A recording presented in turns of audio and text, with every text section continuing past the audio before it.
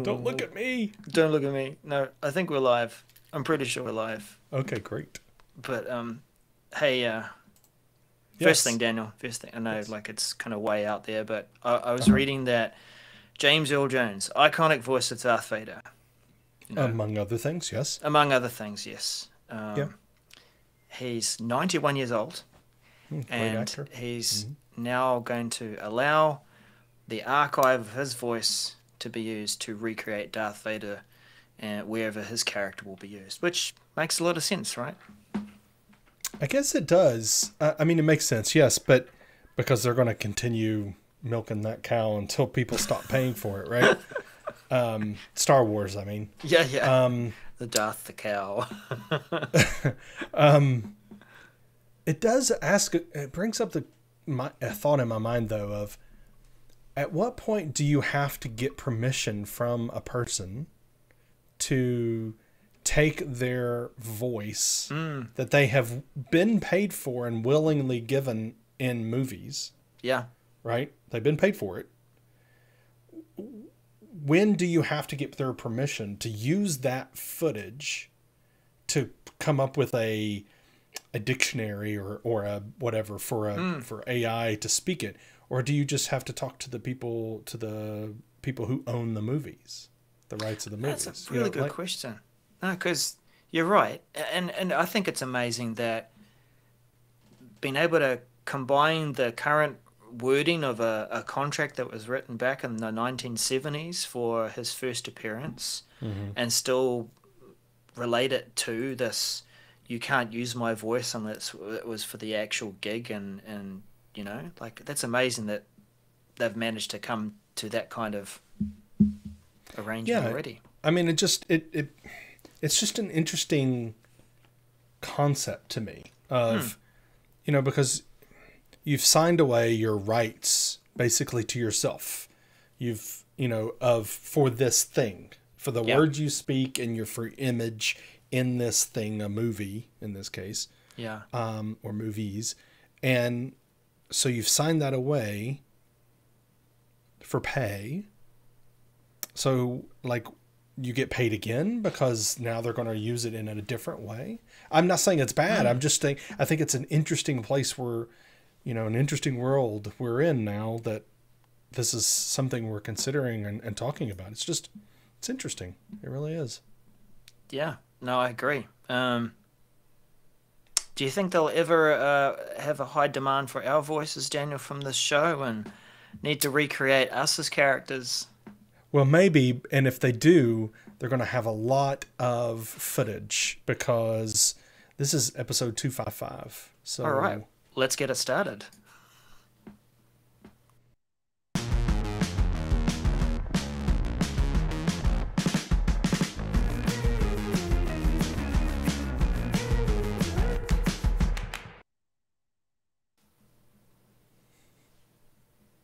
Hello, hello. everyone. Welcome to episode 255. This is Daniel, and that. Oh wait, he's over there. I'm over here. Look, I can fix that for you. It's okay. Like, here we go. That's fine. Yeah. Okay, so that over there is Darrell. Hello. And the mad scientist. And today we're going to be all about the awesomeness that is coming into Microsoft 365 and giving you our thoughts on how you need to prepare for that change. But before we do all of that, let's make sure you're following us on socials, 365 MCS on all them socials. And also know that we do an audio podcast. Some of you are listening right now on the audio podcast. But if you didn't know, we do have an audio podcast. Wherever you consume your podcast, we're there. I promise you. Just look us up. You can do the 365 MCS or Message Center Show and do a search there and you'll find us. But also, we are going to be switching to a new channel in YouTube. So for those that consume the video version of the show, make sure you're following us at youtube.com/365MCS because that is where we're going to be broadcasting very, very soon, right, Darrell? That's right. Yeah, I think next week. Yeah. Oh my. That's Well, close, we said 2 weeks people. last time, so we've got to be consistent with our We countdown. can't lie. We can't lie. No, we can't. So make sure you're following us over there because we want you to come along and join us there. Yeah. And it's been a good ride. We do want people to enjoy the content, continue to engage with us. And so with that, Indeed. let's get into our first round of messages, Daniel. Okay. Here we go. Take a deep breath before you read this title, sir. Yes, I was about to say, brace yourself, everyone, because this is a long title. Meeting category trends and details in the Viva Insights app in Teams and meeting category insights card in Digest email.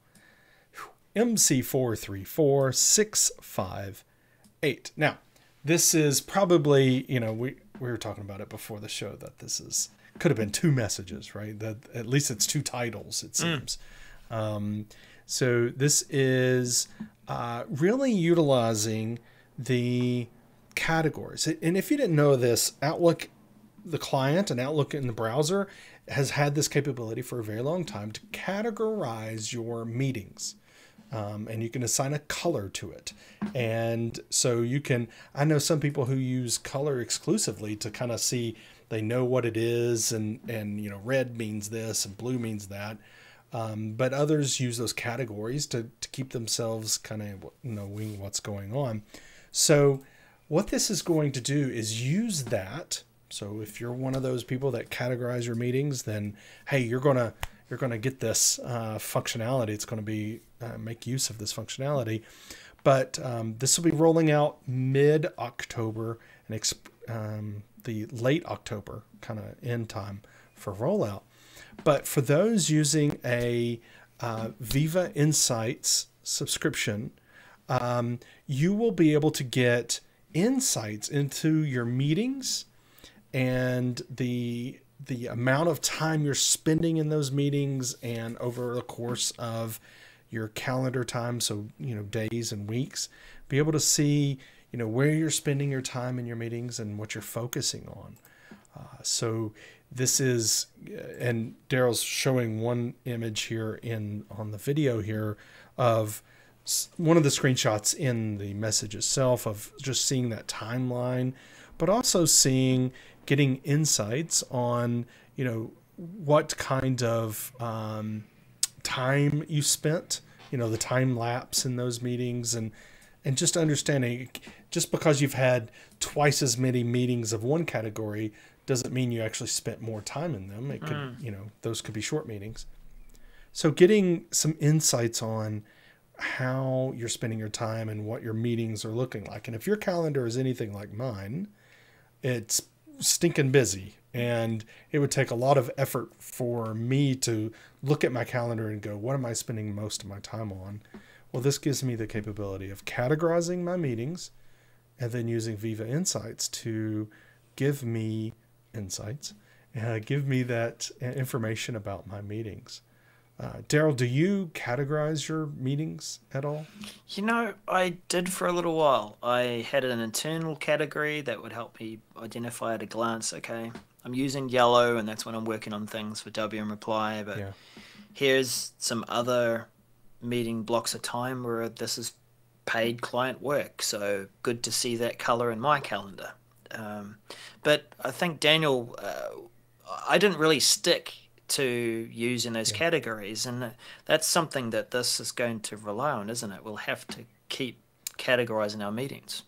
Yeah, absolutely. So same thing. I used to do it. I haven't done it recently, but I think I'm going to try it again so I can utilize this. So cool.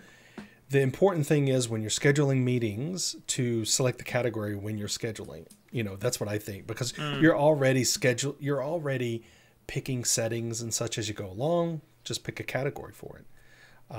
What about the meetings you get invited to as well? That's going to be the key, is that when you receive those meetings, you're going to need to categorize them appropriately. And so this, for this functionality, it's going to look at the timing is going to be over the last 3 months, the last 4 Yeah. weeks, and then the next 4 weeks. So to prepare yourself, next month is when this is happening.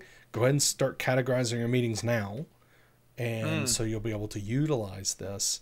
I think that's going to be the key here, that if you don't have information on categories of your meetings over a course of 4 weeks, then this is not going to work. And then if you have less than 40 hours of meetings categorized, then you're not going to receive that information, that card in the digest email that you get. You're not going to see that information either.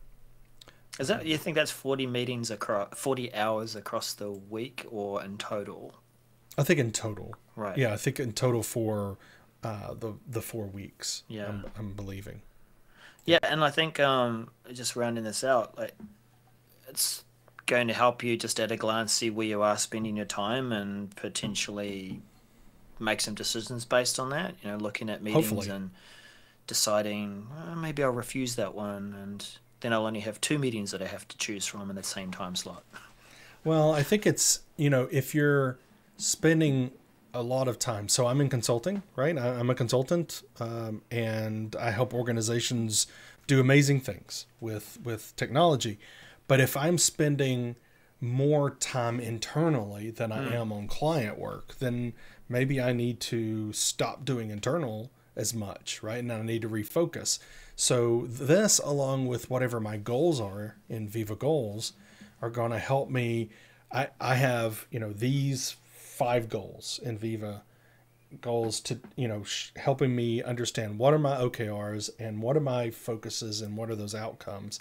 So if this insights that I'm getting from the I'm spending time on, if it doesn't match up with that, then I need to make changes, right? So anyway, I'm going to give this a shot because Good I think, stuff. and then maybe I'll report back. So. Yeah, we'd be interested here. Speaking of Viva, I'd like to do some learning. We did talk about Viva, yeah, that's right. Well, here's another one. Yeah. The Microsoft Viva Learning Cards are available for Viva Connections Dashboard MC436419. Dashboard cards that are out of the box that give you all sorts of insights about your tasks and other things. Or maybe you've got a bit fancy and you've created a few custom cards. Well, if you are a organization that's using Viva Learning, or if you're an individual using Viva Learning, you can add a Viva Learning card to the dashboard. And so this would be one that you'd want to not have targeted. It's just available to anyone and everyone. And remember, the dashboard is found in a couple of places in Viva Connections. It might have been added to your home site homepage. Nice. Okay. But it will definitely be in the Teams mobile app on the dashboard tab of the Viva app, which may have been renamed to your company intranet and may have its own logo. Dashboard. Right, so let's get into, there is some differences. If you do have Viva Learning Premium license, then you're going to see a little bit more. So just without that license, you're going to see a shortcut, basically saying, click here to open up your learning. Meh, okay, nice. I could have created that. But the learning card with the premium license will bring through a nudge or two. Like, hey, you've got these courses that are assigned to you, or these courses are overdue. The cards, we know there's two sizes of cards.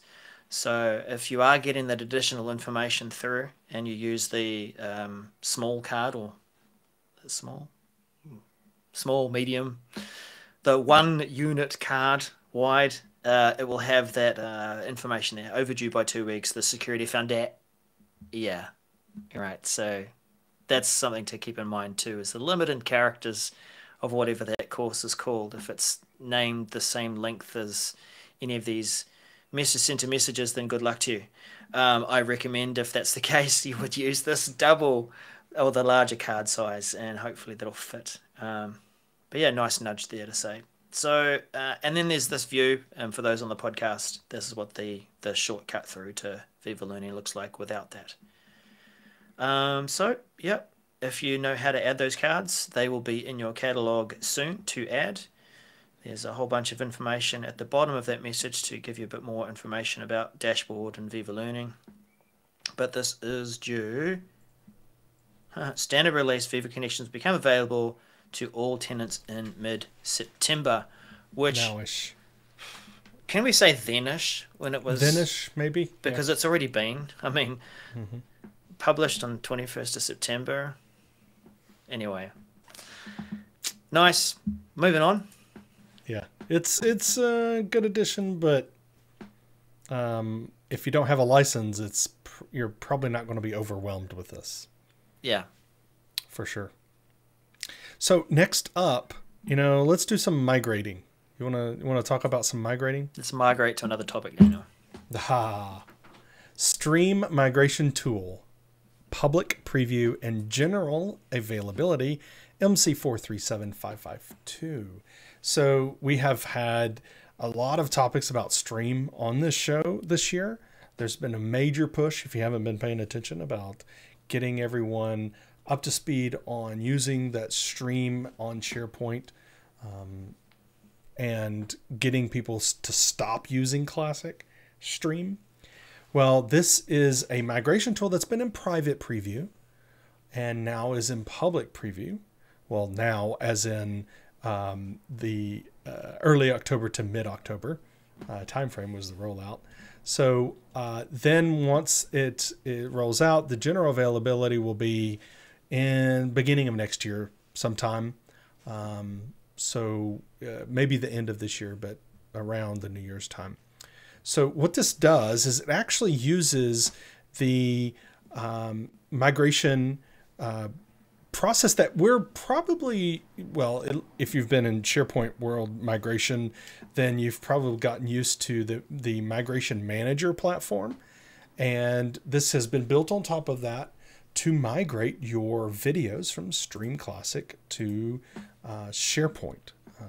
And so you're going to be able to use that, do some reporting off of what you have. Know that it does things like it is going to migrate your permissions for those videos, right? So you definitely want to test this out, understand how that's going to affect the way you utilize videos. So for some organizations, this is going to be huge, where it's going to be an undertaking, just like any other migration. You're going to have to analyze the content that you have and understand where it needs to be mapped, but then also maybe tweaking things along the way. And just because it's in the same channel, for instance, in Stream Classic, doesn't mean it needs to go in the same SharePoint site, for instance. Or maybe it does, anyway, you're going to have to manage that from a migration. It's just content, right, that we're migrating.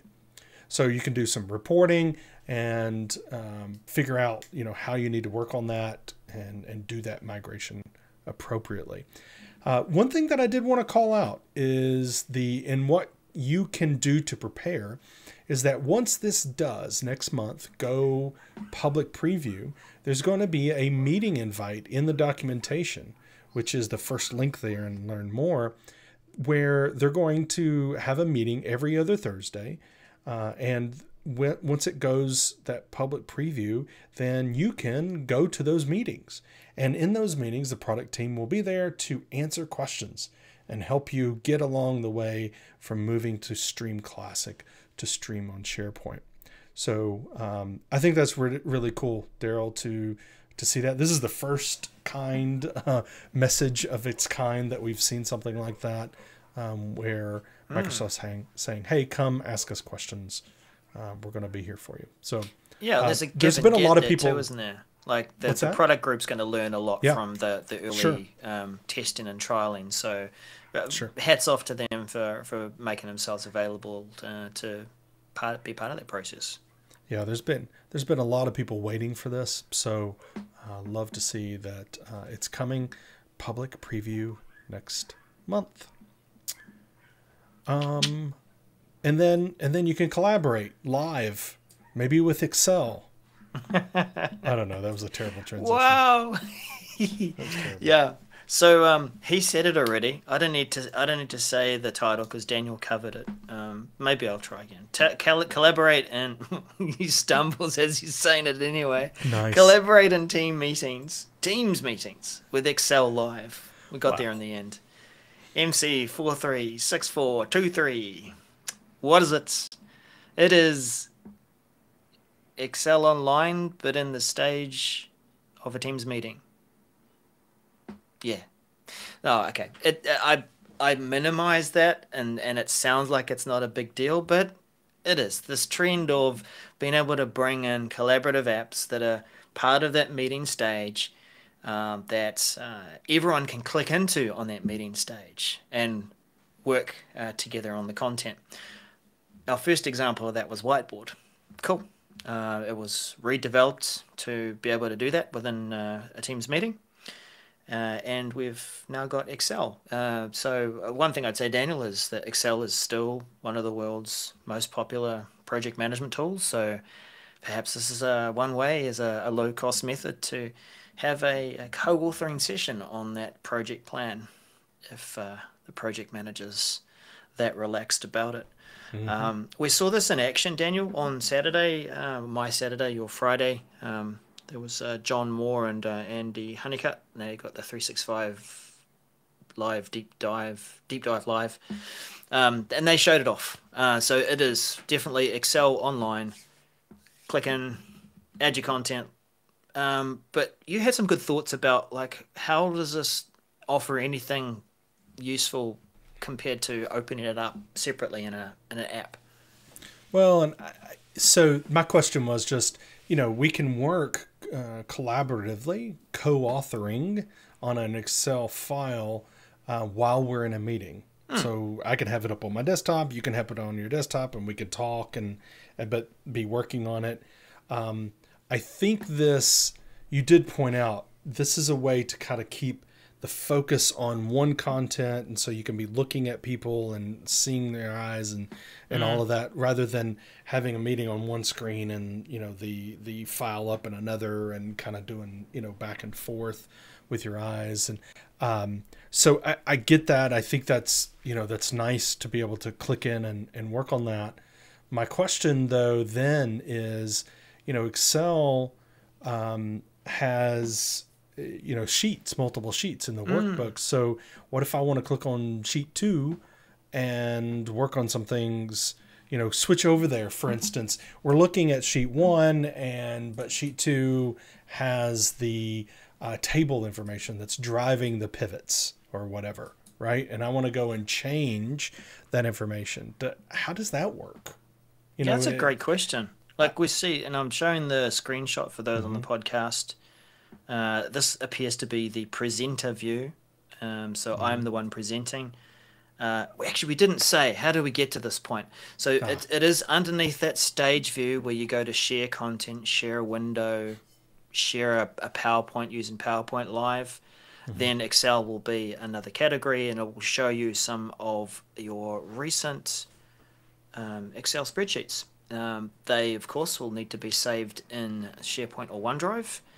And as you're sharing them, they will be shared with the people who are currently in the meeting if they don't already have access to it. So, so once that has been shared and I'm presenting it and everyone else can click in it as well, I would say that if I clicked on sheet 2, that's what everyone else is going to see.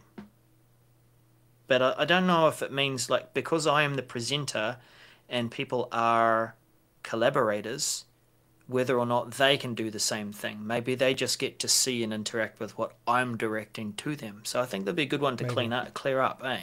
Yeah, and just being able to switch between, I just don't know. So that'll be interesting to figure out and call out, I think. Agreed. So in terms of timing, actually I think it's already there. I remember seeing some people talking about it. Where is when will this be? Oh, we will begin rolling it out mid-October. Expect to be complete late November. That's public. Yeah, I think they were just talking about it from a public preview perspective, not generally available. Nice to see that desktop, Mac, and mobile are supported, but it won't be available in Teams web meeting at this stage. So if you're in the habit of joining a meeting quickly just in your web browser and not having to switch over to a tenant, you will need to switch tenants if this is what you have planned for a collaborative experience. Indeed. So that's 4 of our messages, but we wanted to quickly just go through some thoughts on the Viva announcements, Daniel. Yes, on the September 22nd, there was a nice event that was headlined by Satya Nadella and with other leaders talking about and announcing the new Viva applications, as well as some enhancements that are coming to existing Viva applications. So, I think we heard about this new thing called Viva Amplify. Viva Pulse is new.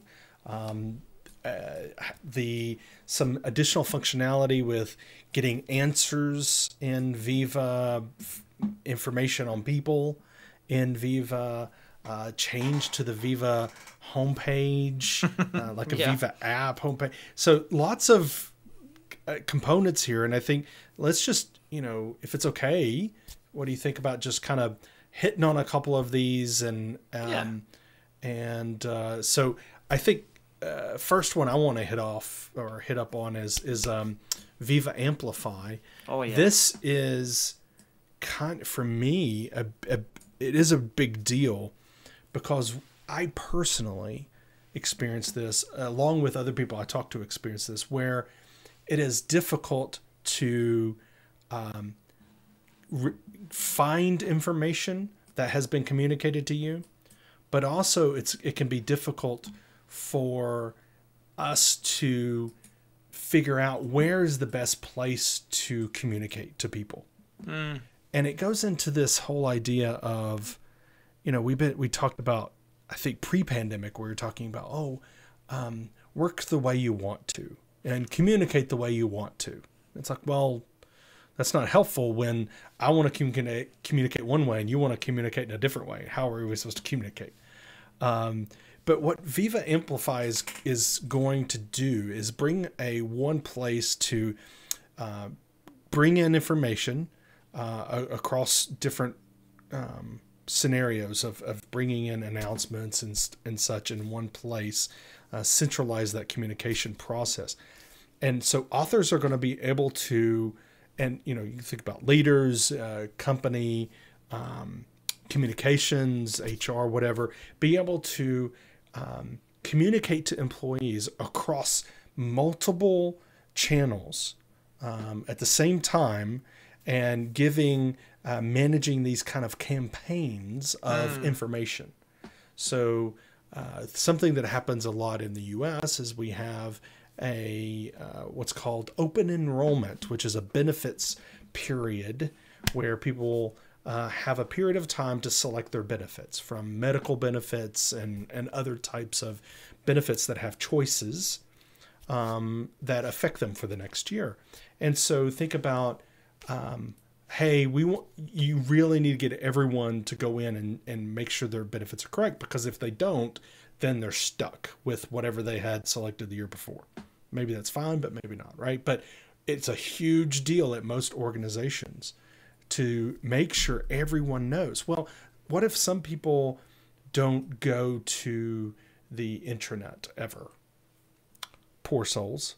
But what if they don't, right? How do I reach them? Maybe it's in Teams. Maybe it's in Yammer. And then the second part of this that I think I'm excited about is the metrics.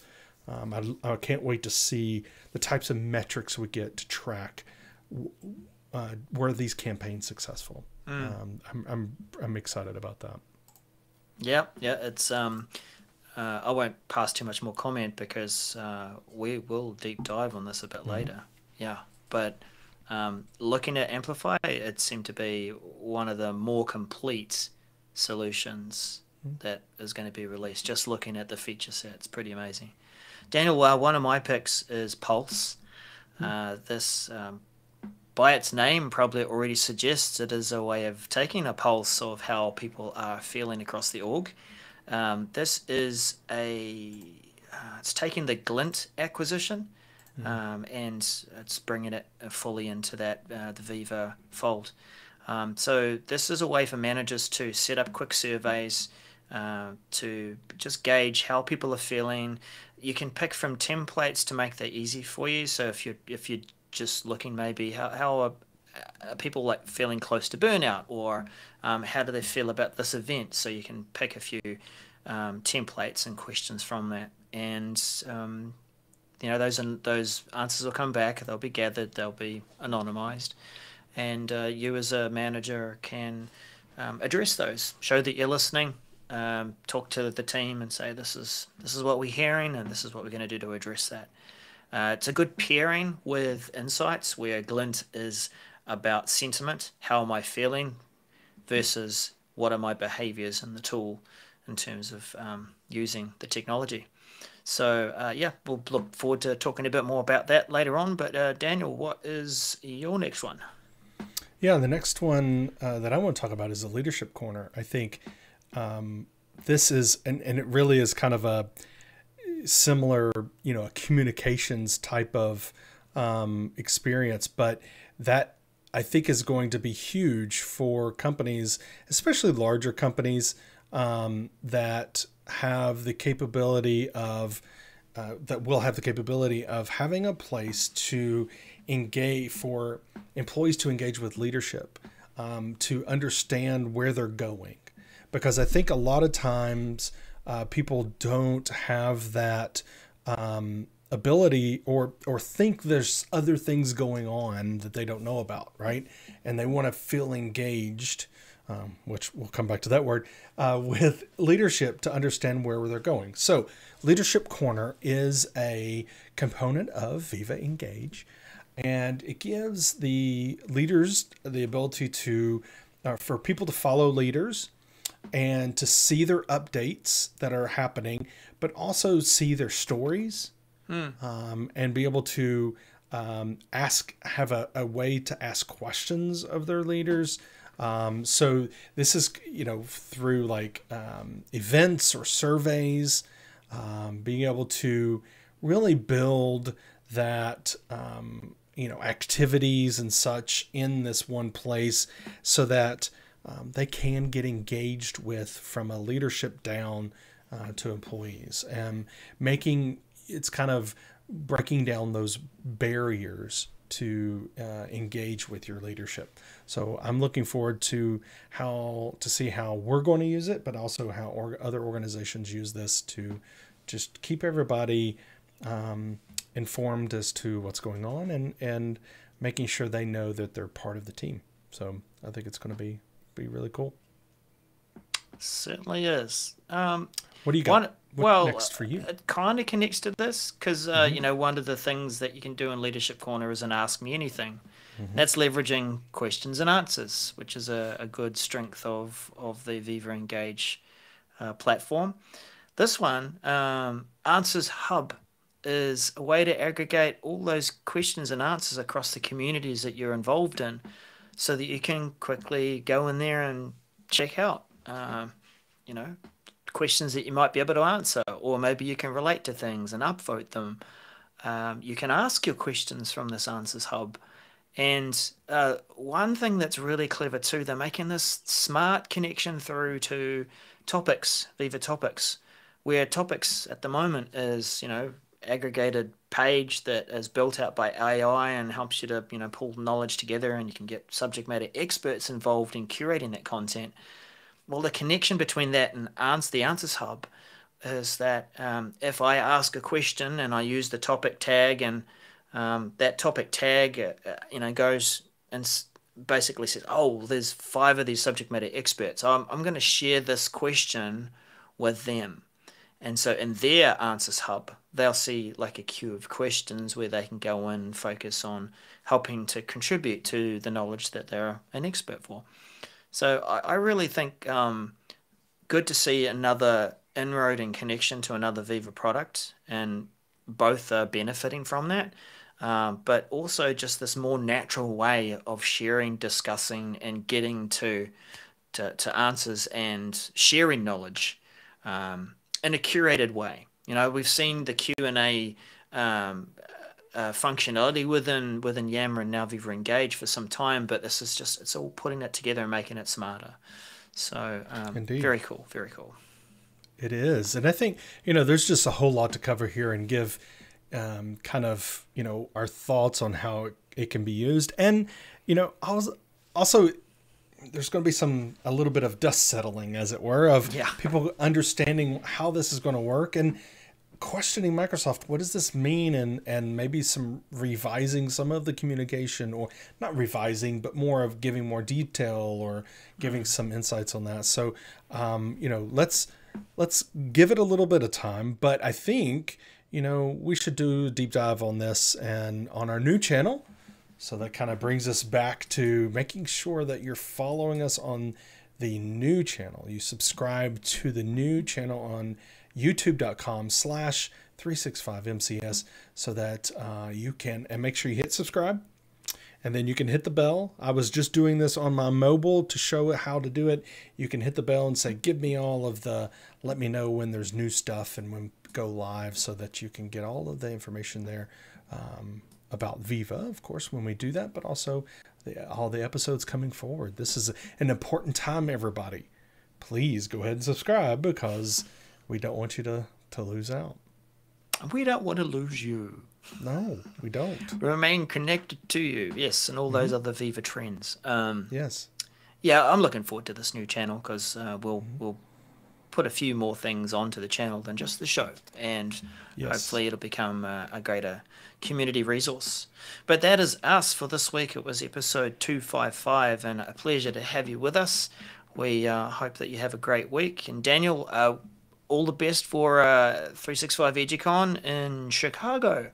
Yes, I'd love to. If anyone's there, please come to one of my sessions or workshop and catch me in the hall. I've got stickers I'll be giving away, so make sure that you just come grab me. Cool. All right, everyone. We'll see you again next time. Bye for now.